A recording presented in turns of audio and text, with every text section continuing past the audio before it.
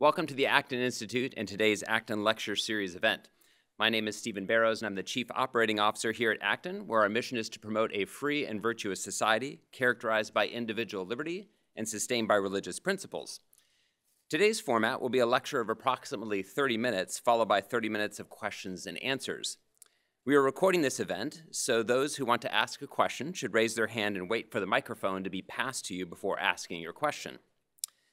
The Acton Institute has long been an educational leader in addressing poverty through our documentaries such as Poverty Cure and our convening experts and practitioners through our Poverty Cure Summit. We are delighted to welcome one of those practitioners today, Marlo Fox. Marlo has dedicated her life's work to the alleviation of poverty through practices that value relationships and promote lasting change. She co-founded Think Tank Incorporated in 2006, with the purpose of building awareness and facilitating collaboration among organizations seeking ways to promote more thriving communities. For 20 years, she has served in various leadership capacities in the nonprofit sector with the goal of fostering economic opportunity among under-resourced communities. Marlo is particularly adept at developing strategic partnerships and aligning teams around a shared vision and goals. Marlo has a Bachelor of Arts in Social Work from Anderson University and a Master's of Nonprofit Management certification in capacity building from Regis University. She has helped spearhead the development of various curricula, technology, and resources for churches, organizations, and community groups that want to become more effective at fighting poverty. Her dream is to help shift the way we tackle poverty in America through approaches that honor, trust, and partner with people with lived experience to lead change in their communities. So please join me in welcoming Marlo Fox.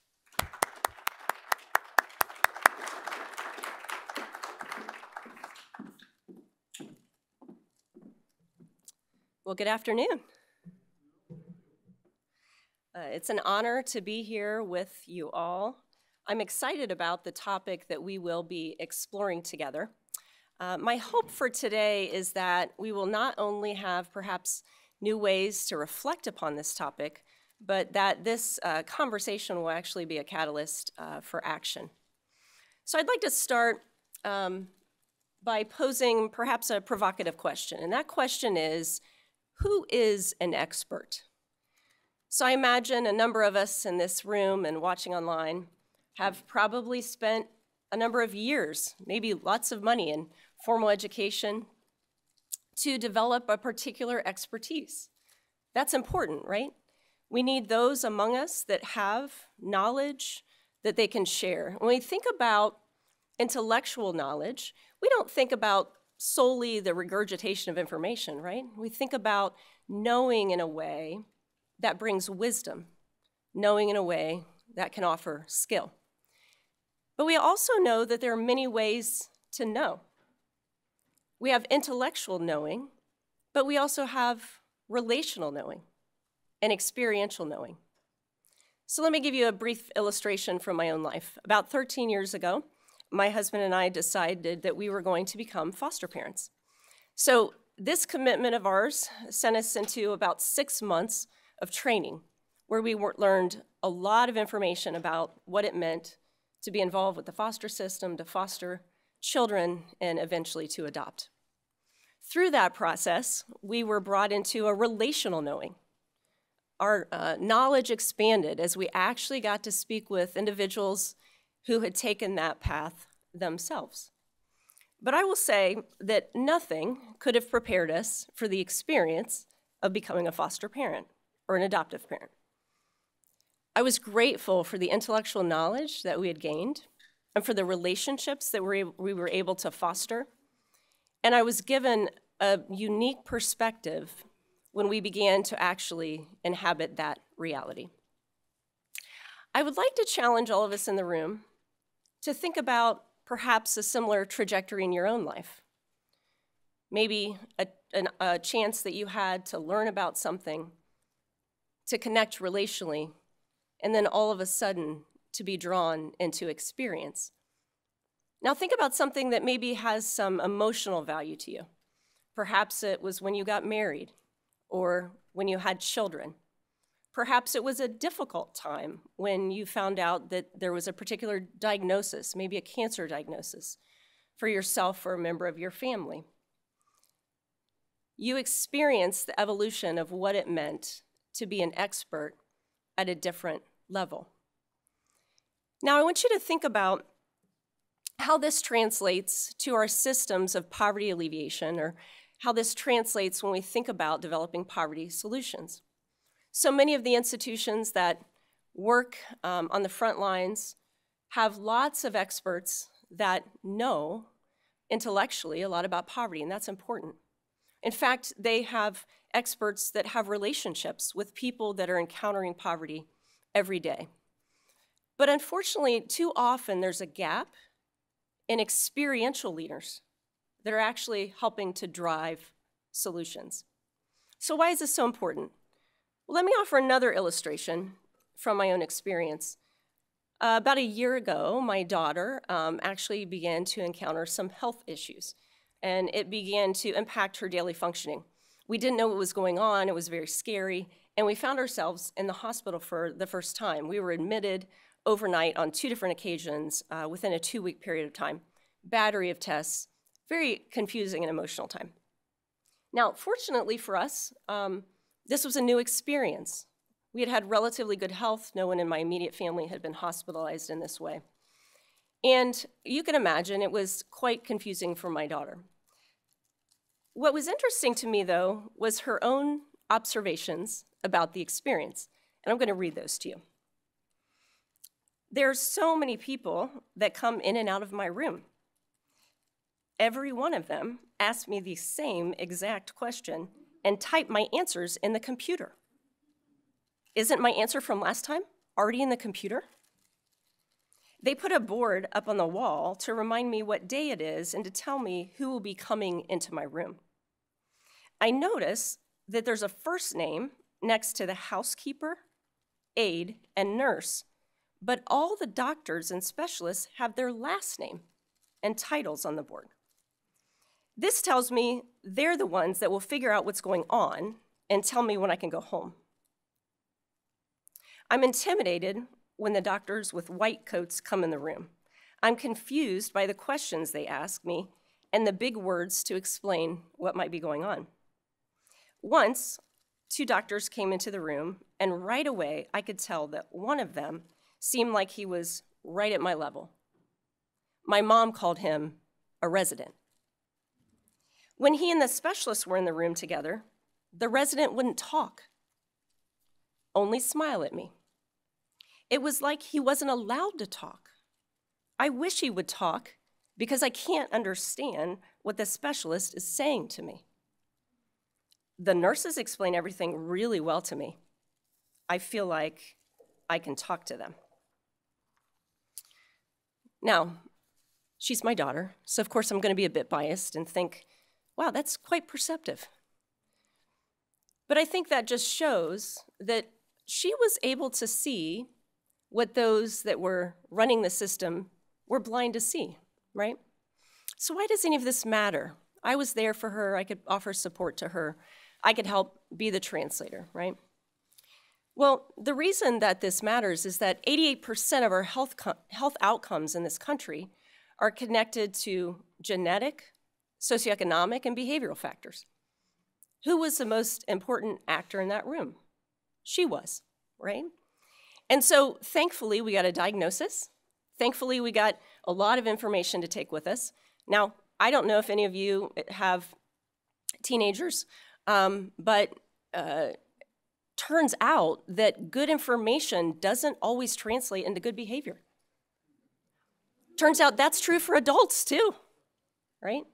So what was most important for her was to feel cared for, was to feel connection, and was for somebody to communicate with her in a way that was meaningful, to tap into her own strength, her own lived reality, and her own motivation for moving forward, right?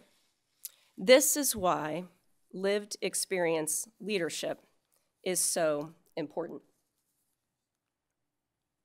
All right, now I want to replay that same scenario, but now I'd like us to think about it through the lens of a parent that may be encountering the same system, but they also are functioning under the burden of poverty. Okay, so they're also in poverty as they're navigating that system. Now, all of a sudden, we have other layers, right, that go on top of that reality. We have questions like, what happens if I'm here and I miss work? I can't be paid any sick time. Will I lose my job? Who will watch my other children while I'm here? Questions like, if I'm uninsured or underinsured, how do I know what tests to say yes to and those to say no to, and what will be the real cost to my daughter if I say no? There are social capital issues at play. Oftentimes, people that are experiencing poverty may not have access to the same kind of social capital where they can talk to folks behind the scenes, right? They have a friend that works in the medical system or others that can help guide them through the process. And all of this combined, day after day, year after year, creates a sense of distrust and questioning, will I be given priority? Am I going to be well cared for? In fact, with all of these people coming in and out, who is my person? So when we think about that, again, I think it's an illustration of many of our institutions, organizations, faith communities, and many of our communities all across this nation. And so it provides a window into the common roadblocks that we encounter when we try to engage with people experiencing poverty. And it also provides a window of insight into what we can really do, principles and practices, to begin to get more effective outcomes. Now, as we think about this, I want to start out by zooming in to look at our operating system that often guides the way that we approach poverty in America. We don't think about our operating systems much. I don't know about you, but I'm just grateful that I get up every day and I turn on my phone and it works. I don't think about all that's going on in the background that allows it to work until my operating system doesn't work, and then I think about it, right? And so the dominant operating system that we have goes something like this. If we want to be effective at addressing poverty, we have to have the right strategy, which leads to a certain programmatic output. Now, that's important, right? We want to have the right strategies. We want to be thoughtful and mindful. We want to have the right research that tells us what is best practice. Sometimes the right application is a program because that's what can be used to facilitate change. So here's the problem, though, with that being our sole focus, is that we can too often misdiagnose the problem when things don't go as we think they should. We think that, oh, maybe we just don't have the right strategy, or maybe it isn't the right program. So we come up with a new strategy or a new program. Let me give you just a quick illustration of this. When we focus on people and process instead of strategy or program, we approach things in a totally different way. A team member of mine, she became involved in a home ownership program, an asset development program that was designed for first-time homebuyers and those on limited income. And she and her husband had both encountered situational poverty, and she had had a long road and had gotten to the point where she wanted to become a part of this program so that they could buy their first house. Now, again, the strategy, which by the way is informed by a narrative, was that we want to bake into this program a guarantee that those that are able to acquire the asset of home ownership will be able to maintain that asset through good financial management, right? That's important. That's essential. We all know that's essential, right? But the assumption was, the blanket assumption was, if you're a first-time home buyer or if you have limited income, you must not know how to manage your money. Well, here's what I can tell you about my team member. Out of all of the people on our team, she's probably the one that I would trust the most to manage our finances. Her time in situational poverty created a resiliency in her that she had to be incredibly disciplined and learn everything she could to make every dollar stretch. So imagine being in her situation, trying to buy a home, trying to take a step forward, and getting an email saying, you must show up to this program, and oh, by the way, make sure that you're on time. We need to make sure that we look good. Imagine how that must have felt to her and what that did to her dignity. Again, on its surface, all good. But the focus was strategy and program and blanket application. It wasn't people and process. People and process is hard. It requires us to take a look inside our culture, take a look inside the assumptions and biases that we may have, the narratives that we may tell, take a look at our policies and practices and behavior and see how they align with our values. It's difficult work, but it's game-changing work. And it's what's necessary to help us overcome the roadblocks that we so often encounter when truly trying to engage and partner with people in poverty. All right. So let me unpack these just a little bit. When we look across the sphere of our community, these are common roadblocks that we've found in working with a variety of organizations that are trying to address various facets of poverty. And these common roadblocks go something like this. There's a general distrust for institutions. We're going to look at some data here in a minute. We probably all feel it. And we know that it's even more palpable when we're talking about people experiencing poverty. So people are coming to our organizations, our faith communities, our institutions automatically with a sense of distrust. It's hard to overcome, right? The other roadblock is that we've got a sense of just social distancing. Now, that has a certain meaning today for us. But what I mean when I say there's social distance is that you can actually encounter and work with somebody experiencing poverty every day and still experience social distance. How can that be? Anytime we don't take the time to really listen, when we prescribe before really joining with, anytime when someone's dignity is not considered, a social distance is created. And we know that so often in our communities, it's really easy to spend time and hang out with people who have similar backgrounds to us. And so that gets brought into the equation as well. The third roadblock that we see commonly across the board is too often we have a kind of a top-down way of addressing poverty and developing poverty solutions. And so that doesn't give the kind of platform for people that have experienced poverty, experiential leaders, to be a part of that equation. So I want to share just some stats with you that reinforce these roadblocks. The first stat, every few years, Pew looks at social trust globally. This comes from specifically the United States, and they ask a question something like this. Do you think that generally people can be trusted? It's a question something like that, right? So I want you to notice, for those that are making under $30,000 a year, we're looking at about, 17 percentage points difference to those making $75,000 a year or more, meaning those making $75,000 a year or more felt that people, they could be generally trusted at a higher level than those that were experiencing poverty. And so how does that dynamic impact us? I'm not the expert in social trust, okay? But I do want to share a quote from some folks that do study this. Feeling that other people can be trusted or having people that you can rely on in your life is worth a great deal. It has roughly the same positive health effect as shown in a series of studies as giving up smoking.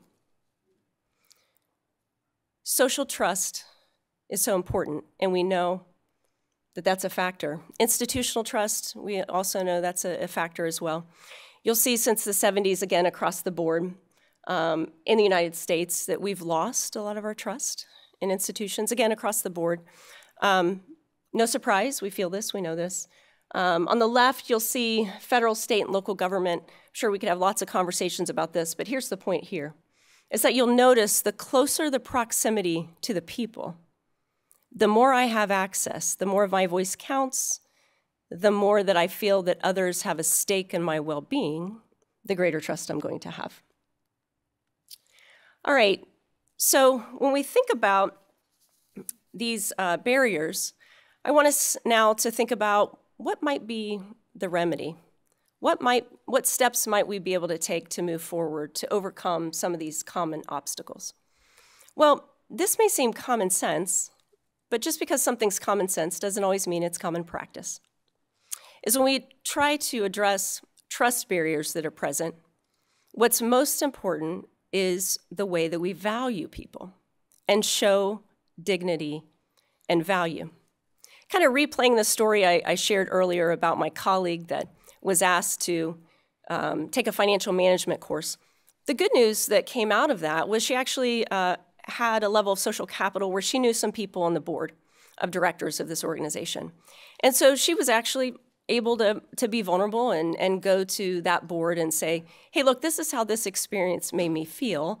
And oh, by the way, I'm happy to be able to work with your board and work with your staff so that you can continue to ensure that people have the financial management skills that they need, while at the same time preserving the dignity of everybody that comes through here and meeting them where they're at to make sure that you can help them along the way.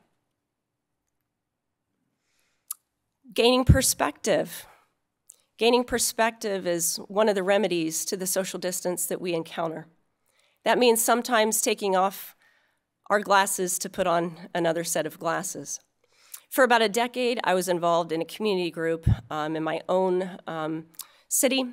And this community group was kind of an organic group that grew up, and our intention was to build relationships with people in our community that we wouldn't normally hang out with. We were looking for a context or a place where we could forge relationships with individuals that were journeying out of poverty. And for those that weren't in financial poverty, that they could learn a little bit more about their community and how to be effective at joining together to make their community stronger. And so I got involved in this group, and I began to cultivate some friendships in the group. And there was one particular individual that we began to cultivate a friendship. And I noticed that she felt like she could trust me, and so she began calling me in the middle of the day and even at 11 o'clock at night sometimes. And my initial reaction was, I wanted to tuck my tail and run. This wasn't how friendships worked in my world. I had some pretty strict boundaries. I couldn't just leave work if you had a problem in the middle of the day. But I was able to take a step back and gain perspective and recognize there's some strengths in her rules of friendship. There's a loyalty that's there. There's a commitment that's there. And so being able to honor that and being able to honor the way that she needed to navigate relationships and communicate what my needs and boundaries were, I was able to use that perspective so that we could move forward and cultivate a relationship where we both could not only thrive in our personal lives and support one another, but also make our community stronger. All right, and build together. That was actually the theme of my talk, the title of my talk. When we think about build together, this gets me excited because that's where I think we can have some real influence in thinking about the way that we structure poverty solutions. Now, one way to build together is, again, start by gaining perspective and doing some intentional listening. I'm a fan of focus groups. I think it's good to quiet ourselves, to humble ourselves, to listen to others, to ask questions that help us learn and make us better. But focus groups have to go beyond market research, right, when it comes to poverty solutions. It's one thing to ask somebody to give their opinion. It's another to invite them in to join in the solution. So when we say build with, this is what we mean. We mean co-design, co-lead, and co-labor. That's what doing with is. Let me give you a concrete illustration.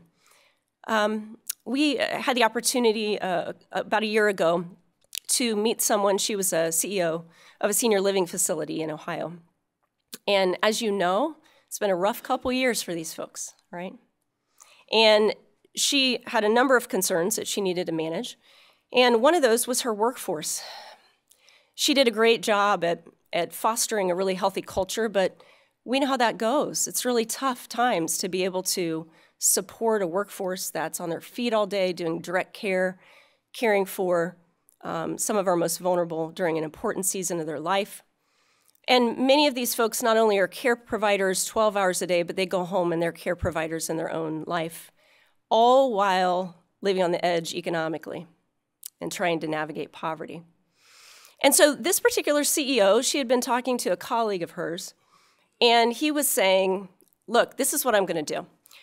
I'm going to do a car giveaway because we're trying to incentivize attendance. It's critical. Each time someone calls off, it costs us in many ways. So here's what we're going to do. We're going to do a car giveaway, and if any of our employees make it 6 months on the job, perfect attendance, their names are going to be put in a hat, and somebody's getting a brand new car. Genius. Wonderful. Who doesn't want a brand new car? And so my friend Michelle says, I'm going to steal that idea. So she brings that to her company. She's real excited. She starts to talk to her HR directors and others about it. And word gets out that you're here 6 months every day. You could win a car. Well, she had created the type of culture where she was very approachable. She spent a lot of time on the floor with her employees. And one of them came up to her very boldly. And this is what they said. Michelle, it's the dumbest idea I've ever heard. People in poverty don't know what's going to happen over the next 2 weeks. Why do you think they can look ahead 6 months? She hadn't stopped to even consider that. Her thought was everybody needs a new car, especially if your car is not really dependable because you can't get a solid car. From that moment on, she made a commitment. She would no longer create a strategy for job retention without having a task force that really understood what it meant to come into work every day and to work these jobs and to navigate poverty. It was a commitment she made, and to this day, that task force has helped to guide and to build with.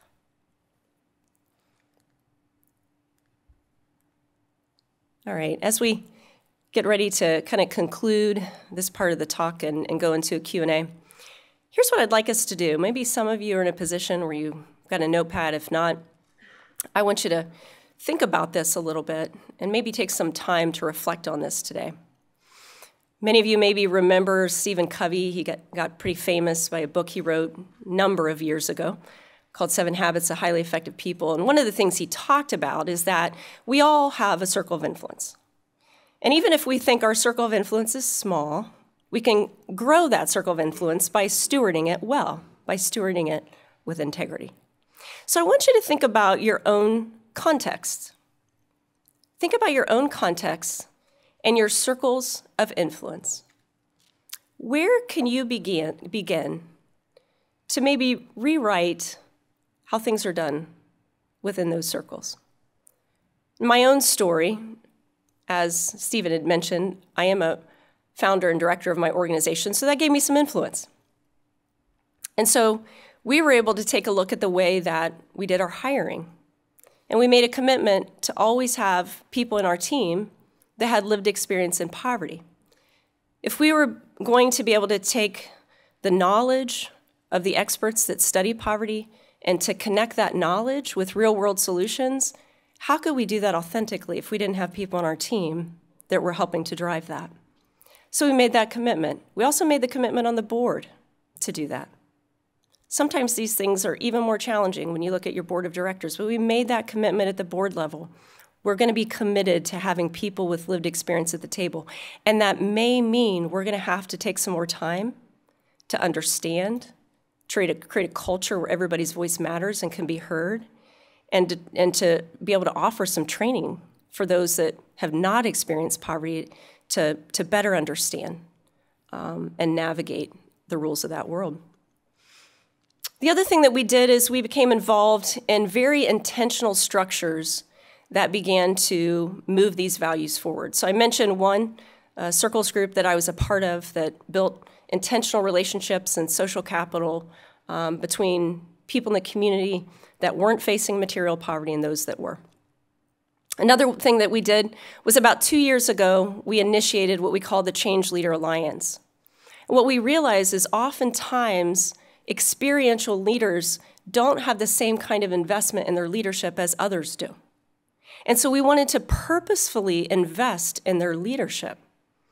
to provide them with professional development opportunities and provide them with platform where they could lend their experiential leadership.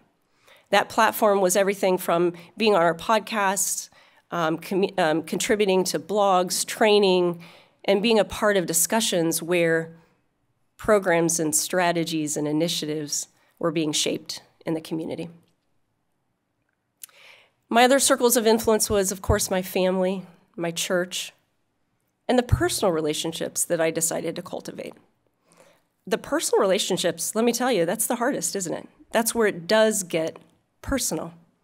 Because we have to ask ourselves, are we intentionally pursuing relationships with people maybe outside our tribe or outside our comfort zone? But for me, it's been incredibly enriching as I've gotten to know some amazing people that have encountered poverty and that have shown great resiliency and that teach me every day. So I want you to think about that. Think about your own circle of influence. It's my challenge as you leave here. My other challenge is this, is that so much of what I described in terms of our systems of poverty alleviation, those are reinforced by the stories that we tell ourselves. Sometimes we don't examine our own stories. We're not really mindful of our own minds all the time, are we? And so today, even if you could do this for 15 minutes, here's what I'd like you to do. I want you to be mindful of the stories that you're telling yourself. Every day that we get up in the morning until we go to bed at night, we tell ourselves stories all day long. We tell ourselves stories about ourselves, about others around us, about our community, and about others that are outside our tribe. We tell ourselves stories. And sometimes our stories may be accurate or partially accurate, and sometimes our stories are missing part of the full picture, right? And so think about the stories you tell yourself about poverty, about people experiencing poverty. Do you see value there? Do you see dignity there? Do you see leadership there? Just be observant of your own stories today. All right, I would like to conclude at this point by showing a short video. I mentioned the Change Leader Alliance, which is an initiative that we launched about 2 years ago. Right now it's comprised of people in the greater Dayton area, but others around the country are looking to develop their own. And this particular alliance put together a video for us, and it's just a quick 40-second challenge as we leave here today of what building with looks like. So if we could show that video now. Look me in the eye, see me as a human, a reflection of yourself. Seek out my wisdom, for in my scars I have been refined and possess great strength. Value my contributions. Don't define me through my needs. Unlock the opportunities through your relational networks and seek to fight the discrimination and other barriers to access among your circle of influence. Recognize that I can lead in places that you can't, so that we can lead together to strengthen our communities.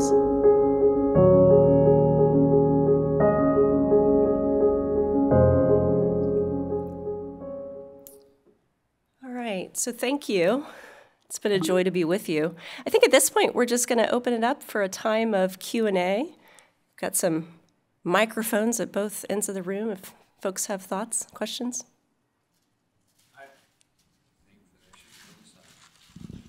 Maybe it's on.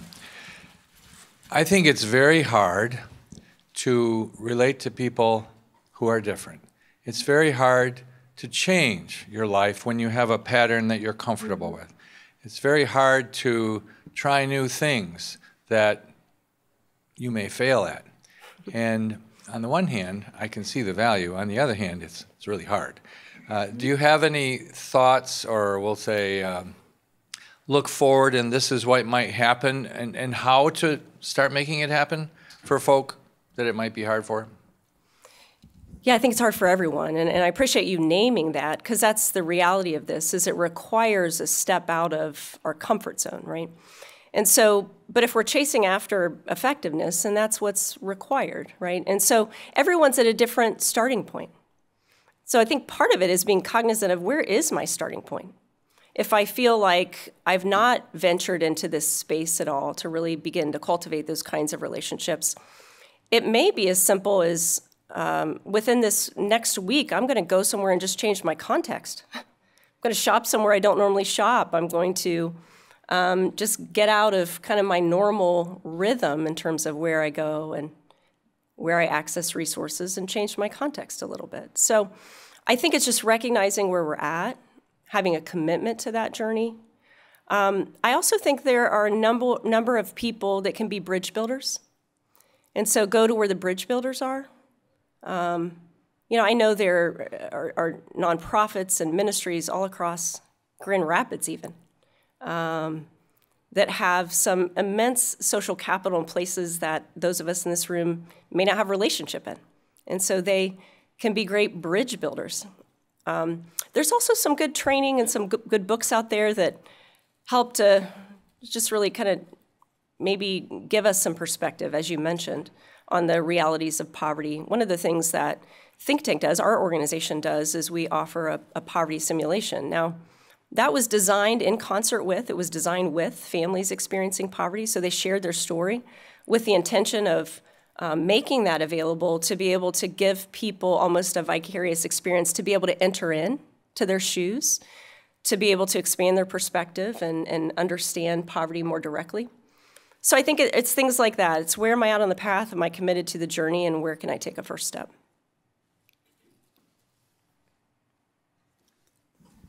Hi. My question, you made a comment about organizations coming to you and needing training, the people needing training to understand. I'd be really interested to hear a little bit more detail about how you start with those people, because they're interested, but they're on a board, or like the woman you talked about at the assisted living or something, just where they were and then how they move forward so that they don't get tripped up by fear and bad former connections and things like that. Thank you. Yeah, sure.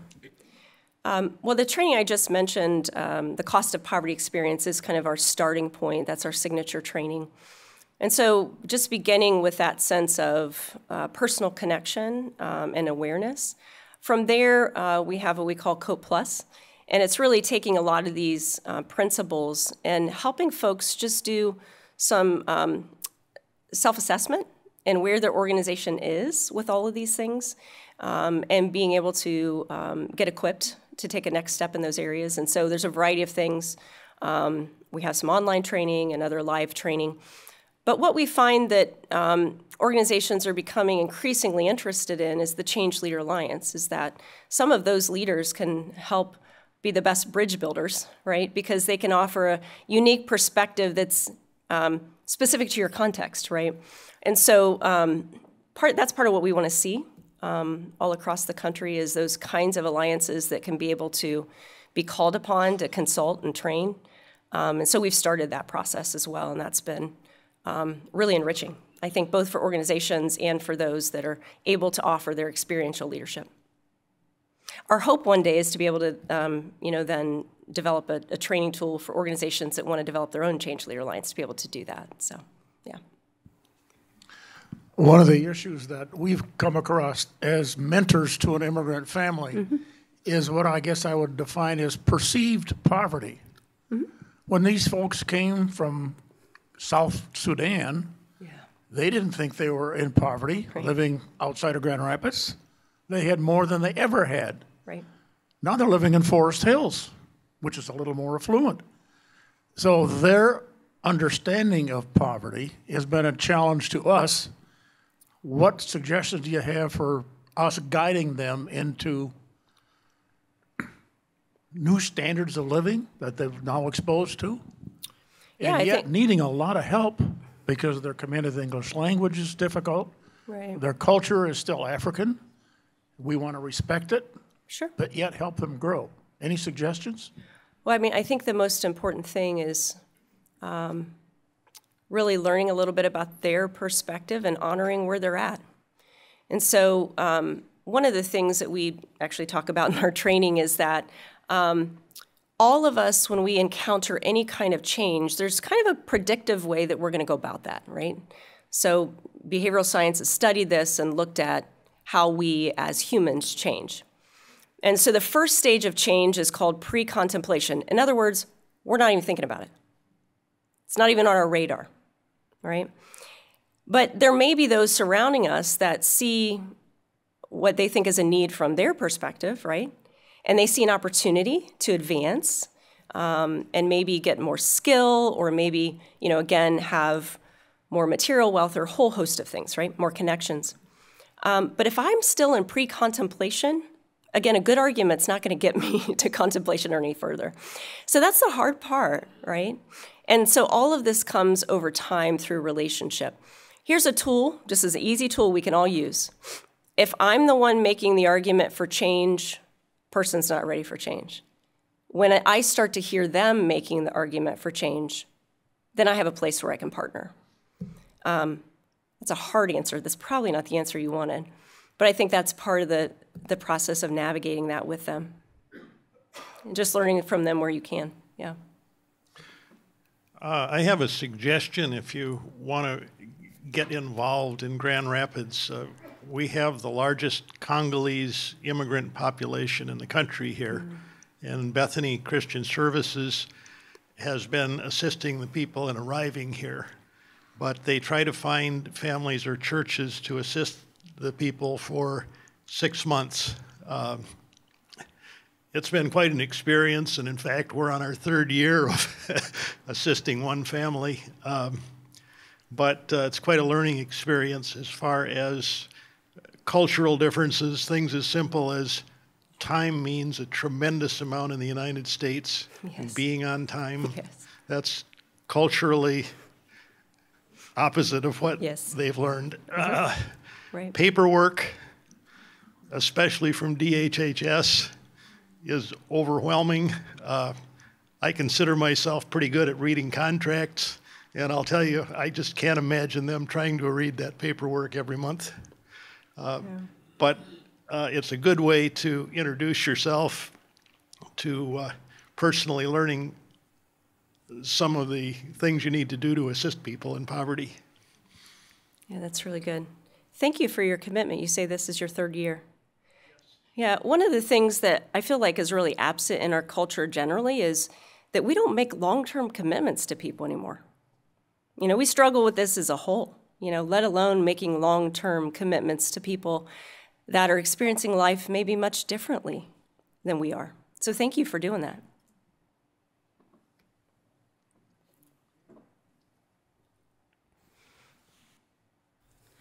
So you talked about people and process and contrasted that to strategies and programs. How would you parse out process versus programs? Like how would you define process when you use it in that manner? Yeah, and they are intertwined, right? So just to go back to that same illustration that I used with the homeownership program, right? And so the program or the strategy at play was we are going to ensure that all people have financial management. And so the process that was deployed was this blanket idea that it's mandatory, okay? So a challenge to that process would be to look at the nuances and the experiences that people coming through and providing flexibility in the process so that people become the center point of that, right? So we're not married to the program requirements, rather it's a dynamic process that it's honoring to people. That's how I would, characterize the difference.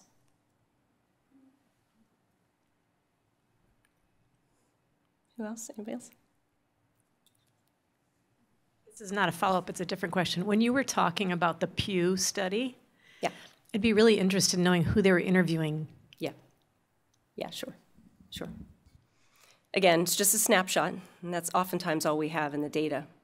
But, I think there again, anecdotally, I think it's something sometimes we feel is, the effects of that fractured trust. And I know anecdotally myself, I hear that a lot from people in poverty as they struggle with trust when it comes to engaging with organizations or, that trust is usually a little stronger with the faith community, but it just depends, So, yeah.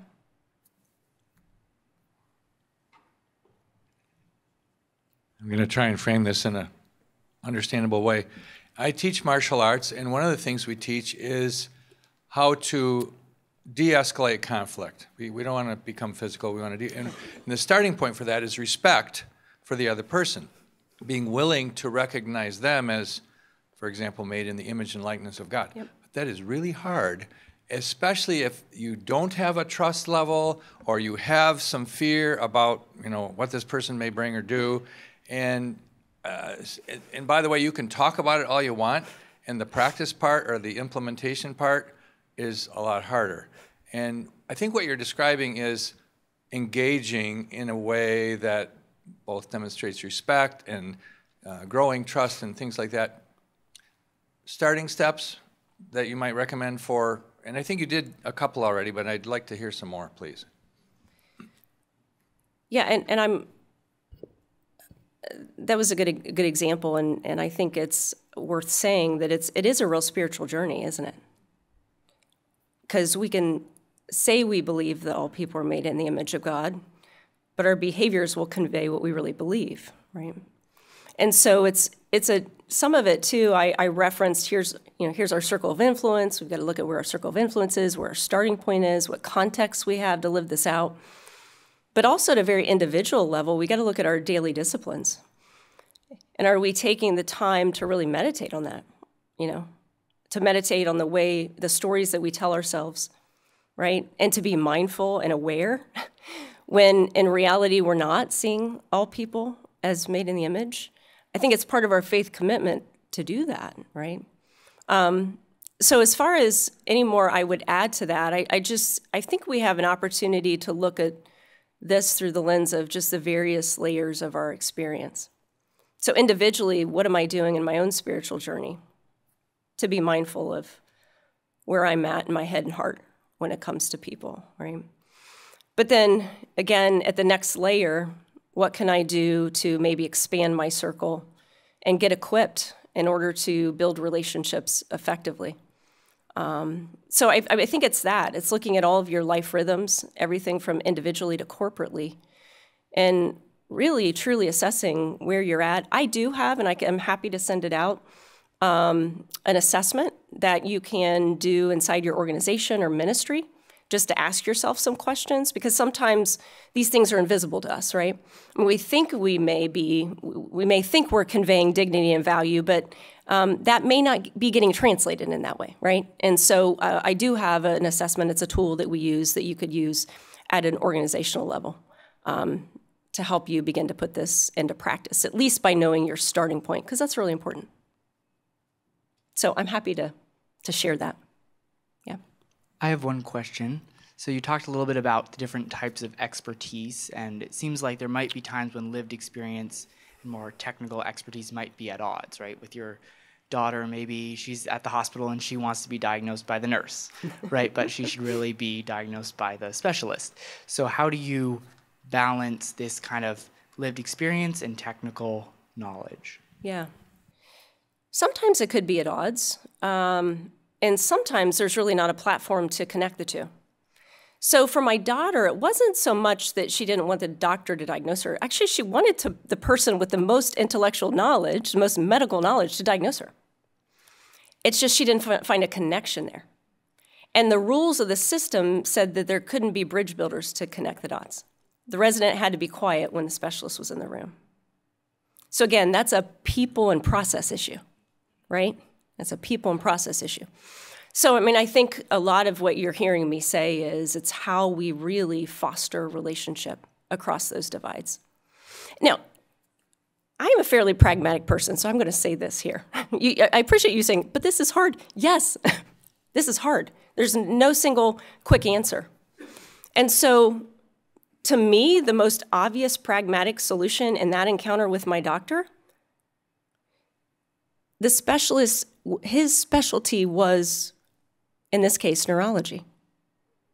I don't expect him to become a specialist in talking to teenage girls. That could take him a lifetime to develop that specialty. Right. Here's the thing. He had 2 assets on his team that he couldn't leverage because the doctor hierarchy and the rules of the game said he couldn't leverage them. That's the problem. See there? So it's not that they're at odds, it's how it gets facilitated, how things get connected that matter. Again, it's not just the strategy or the program, it's the people and the process that facilitate it. Anybody else? Yeah. I have one more follow-up question in regards to help through Bethany Services. The case that I'm talking about, we've been with him for 10 years. Wow. We're still there. He still Awesome. needs help. They still need help. Yeah. How can we sense when we should back off a little bit because we're becoming an enabler rather than a supporter? We're wrestling with that. It's a current issue. Yeah, let me refer you to a couple resources. That's a common scenario. The first part of your question, how do we know when? You know, a lot of it is just listening, and you've got a 10-year relationship. So you're probably at a level where you could be a little more authentic and vulnerable than you could 10 years ago, right? That's a beautiful thing. You develop some trust. But this whole kind of enabler dynamic, I found a good resource to be, again, I referenced the change cycle. That's something that is important to look up. I found another good resource to be the drama triangle, if anybody's ever heard of that. And so that just calls out what happens a lot of times when we find ourselves in helping relationships. When there is a level of power imbalance because one person has more resources or maybe has more knowledge of an environment or how to access resources. And so typically most of us that find ourselves in a helping posture are going to naturally gravitate to one posture or another. Maybe we are rescuers because we see the need and we want to jump in to help and we're fixers. That's going to be our default posture. Some of us maybe have started out rescuers or just are kind of a little more cynical and we're more the persecutor. When somebody's not behaving and doing things the way that we think they should, we have a tendency to kind of come down on them or withhold support. And ultimately, when we get on the drama triangle, all people are harmed. We perpetuate victims and enablers. That's what we do. So that's a good resource because with that, they actually show kind of the reverse of that, which is an empowerment triangle. And when you find yourself kind of enabling how to get off that. And so I'm going to hang around a little bit afterwards. I'd be happy to connect you with both those resources. Yeah.